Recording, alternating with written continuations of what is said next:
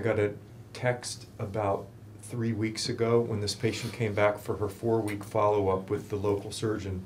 He says, the patient is a rock star. And I called him and he said she's completely asymptomatic. Now, short-term follow-up, but that's a pretty dramatic result. She was going to do well no matter what was done or wasn't done, as long as something was done. And that brings up the healthy skepticism, which I think is relevant to the discussion today.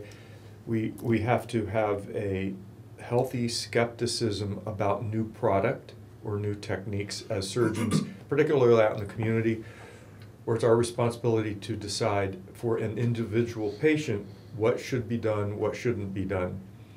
And as we go through this study, where there are some biases that have to be considered that aren't part of what are generally talked about. When we're in private practice and we have a patient in front of us and we're deciding what do, we have to be skeptical about what's out there until it's, in my opinion at least, until it's blatantly obvious that what we're recommending has stood the test of time.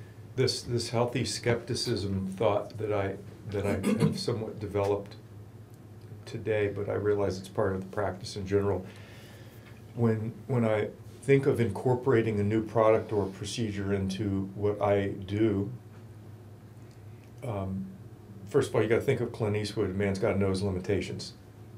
Dirty Harry. But you also have to, I think of the duration of use of the product or the procedure, so that if it's something that, and then you compare that to the risk of the procedure, the relative risk. So if something is fairly riskless to try, it's easier to incorporate it into your practice. Or if something has really been around a long time and it's fairly low risk, that's very easy. But if something is fairly high risk, either going into it, such as implanting a product, or getting out of it, explanting a product, if the risk is high, the longer the duration of use, the more comfortable in practice I would be to incorporate it. I have a healthy skepticism as it relates to new products, and this is one of those.